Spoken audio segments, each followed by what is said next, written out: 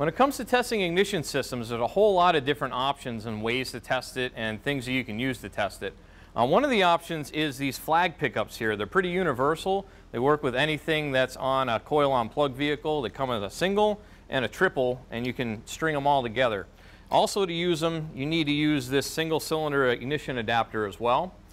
So let's just go through, show you how to hook these things up. These have two different sides. One side to increase the signal going to the scope and one side to decrease the signal going to the scope. So you can just start off with whichever side you like and set them on top of the coil here. You can usually secure it using the wire. And then we can add in any number of extra units to get however many coils we have on the vehicle, just like that. Depending on how you have it set up, you may also need to use a dual female-to-female RCA to RCA adapter. So you can just plug those two together. And then we need to ground it, so we're going to ground it right here.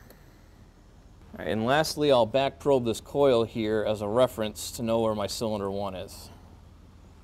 So I have the scope all set up here. Channel 1 set for ignition, and channel 2 I have probed into the number 1 coil, so I know where number 1 is in the firing order.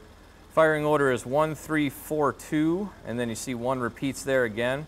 So we can chain these flags together. If I had a vehicle come in with a 16 cylinder, I could still do this and use this setup, just have to keep adding more flags depending on how many cylinders you have. So it's a pretty universal way to check ignition.